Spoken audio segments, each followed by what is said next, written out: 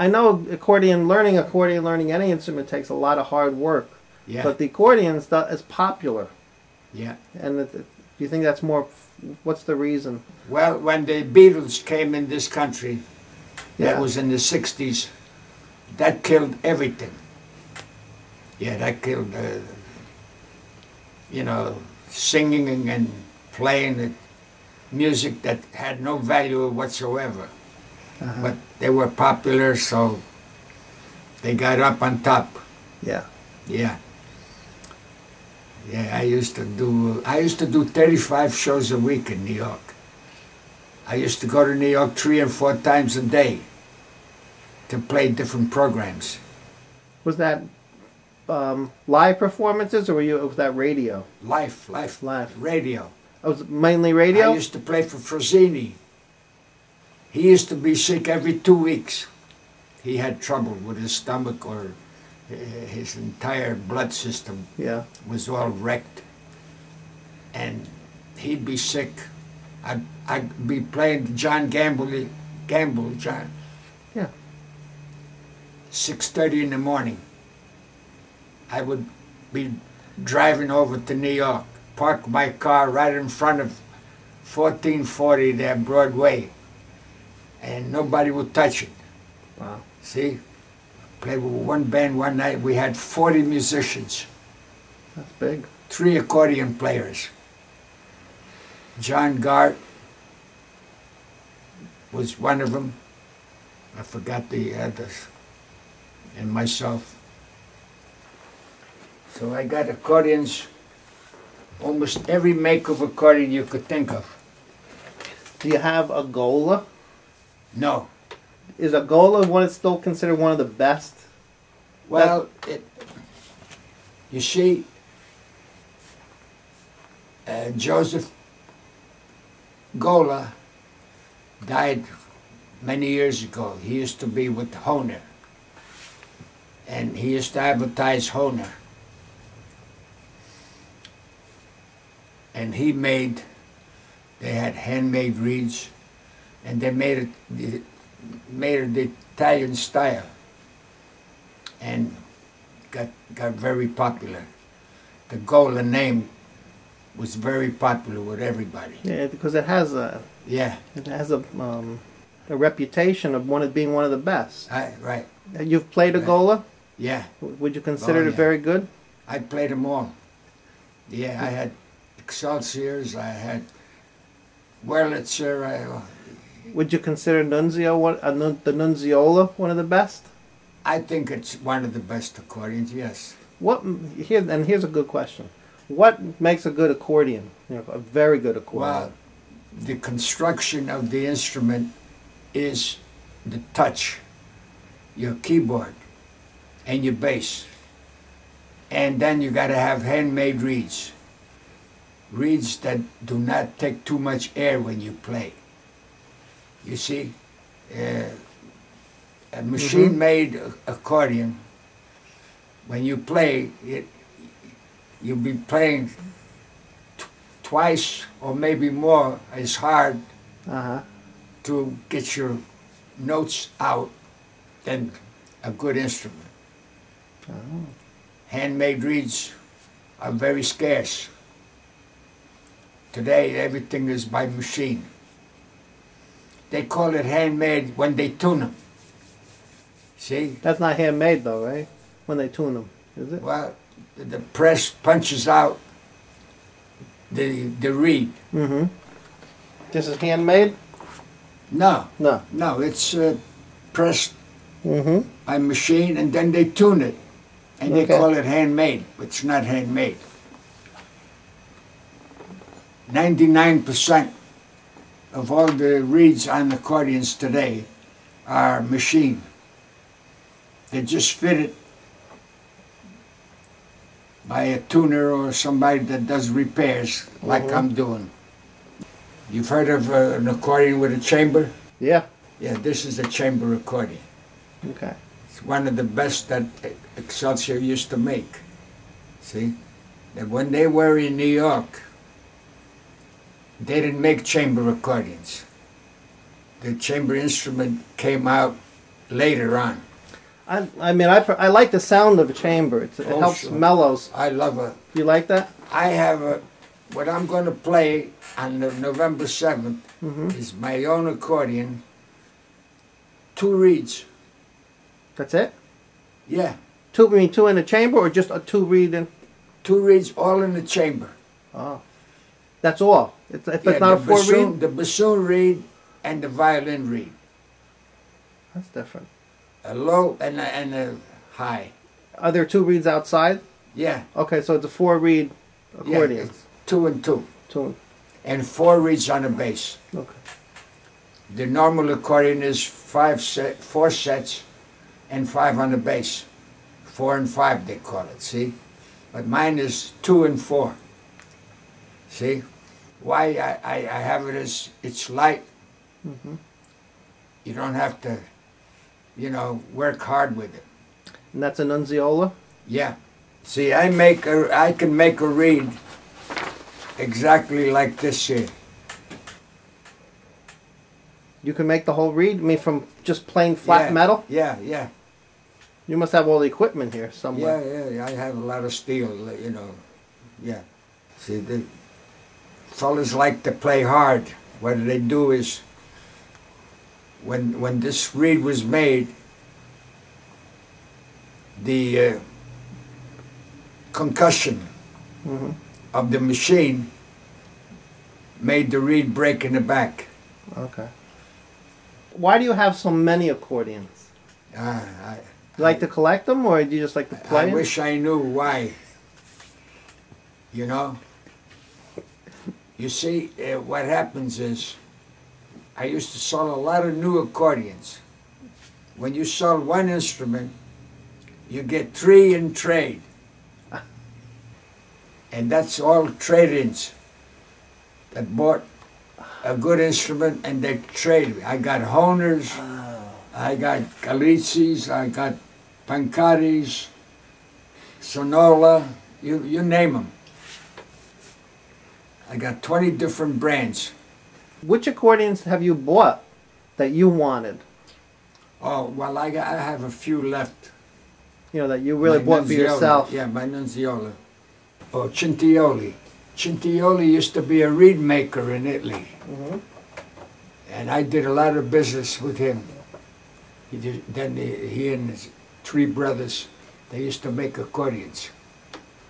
International. You have International? I'll have to look at that too. They used to be in Detroit. No. Was there much competition between accordion players? Well, someone trying to always be the best, trying to top someone else. With this competition, I think a lot, but you never saw it much? No. There was enough work to go around? Yeah, everybody's had their own connections. That's what we used to call them, connections. Okay. Yeah. And like Frosini would be sick. So his wife would call me 5 o'clock in the morning. Charlie, please help Frost. She used to call him Frost. He's sick. Do the program. So I used to get up, drive into New York, and play. We used to play at 6:30 to 8 o'clock on WOR. Vincent Sorby, violin player. We had violin, piano, saxophone, and accordion. Was it mainly improv, or you played off of sheets? They gave me violin music. Sometimes I get clarinet music. They didn't have the sheets,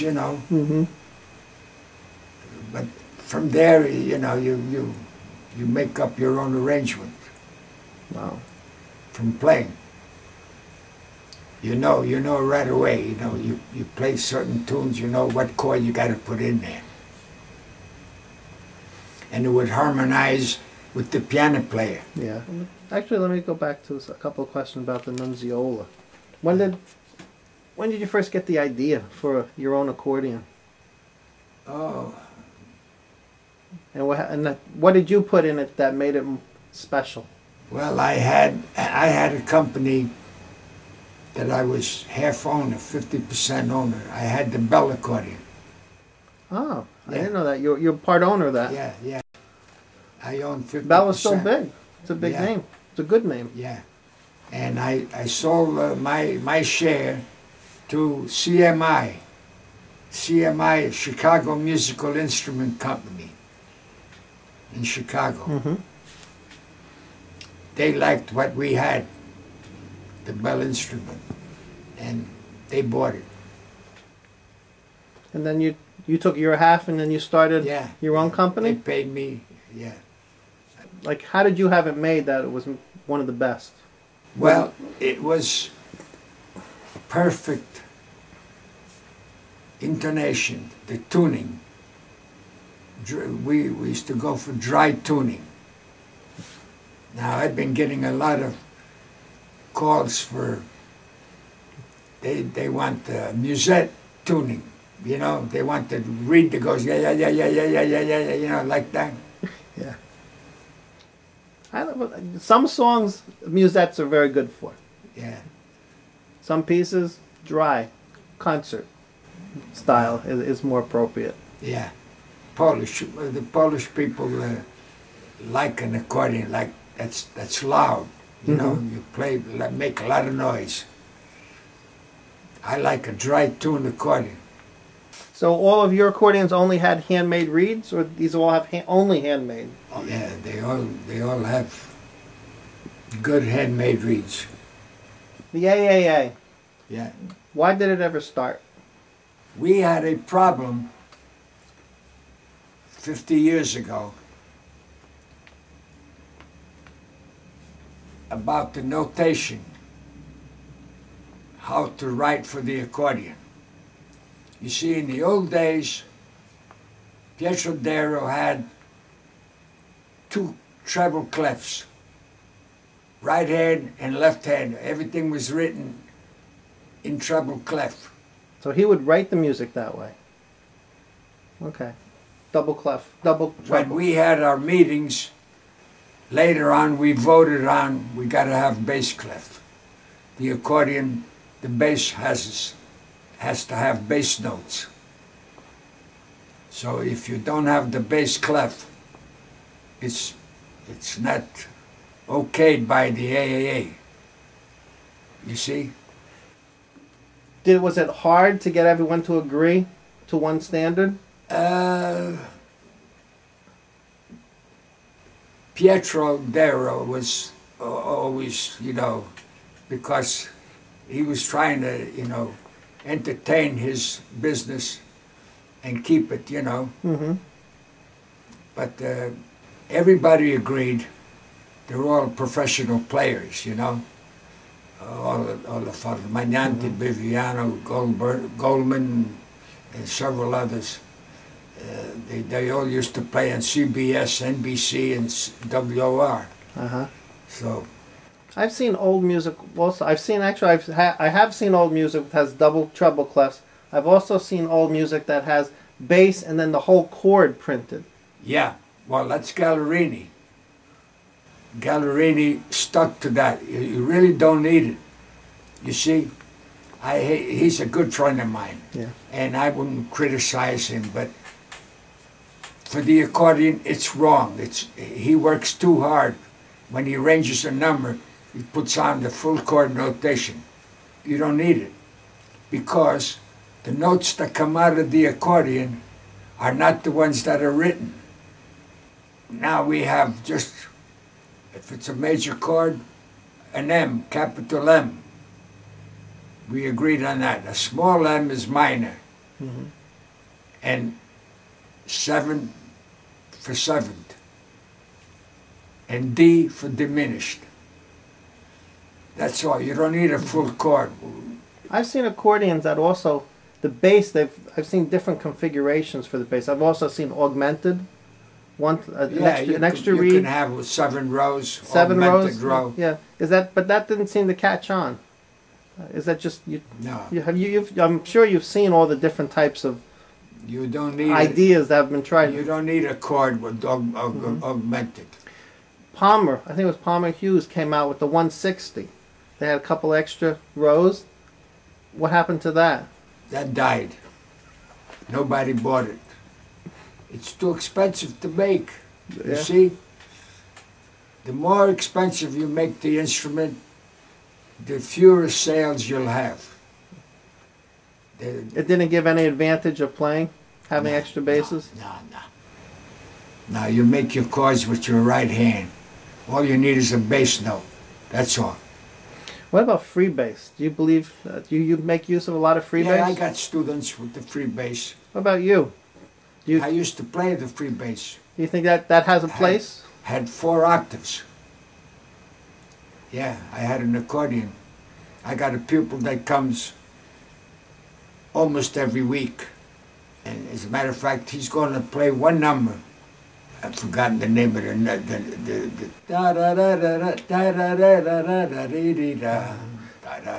I know. Yes, I know. That's a piano solo, you know? Yes. Now, he plays that on the free bass accordion. And he plays it exactly the way it's written for the piano. Oh. All the notes on the left hand, he plays them in the right octaves. Mm-hmm. Because he's got an accordion that's got 4 octaves. I made it for him. Huh. I had a dozen of them. They're all gone. He bought the last instrument, $5,000. That's cheap for an instrument like that. They want $10,000 now in Italy if you want something like that made.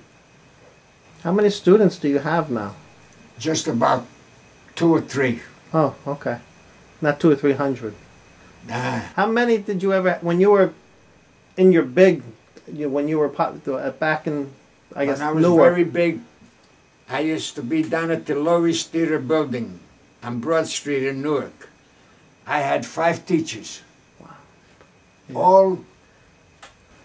One fellow used to teach harmony and saxophone, and the other 4 was all accordion teachers. I had 4 accordion teachers that were busy teaching students. Were they teaching private or was it classes? You know, how you can teach one big class at one time or one-on-one? One-on-one. Yeah. It seems like, when I read through the old literature, classes, they tried to create classes. Well, they used to have little orchestras, you know, groups playing, quartets, band arrangements, see? But it's not too big today. So you had 5 teachers working for you, and then you also taught? Yeah. And did you perform at the same time, or you were just teaching? I used to eat my supper at 11 o'clock at night. Would you believe it? I was so busy. 18 hours a day I used to work for 50 years. 35 shows a week I used to do. 4 times a day I used to go to New York. Drive in and out. That was it. I tell you, being busy like that is what's kept me alive. I believe it. If I didn't do that, I'd be dead by now. Yeah. I believe it. That's the key to life. That's Keep them busy. That's right. Yeah. Mm-hmm. Yeah.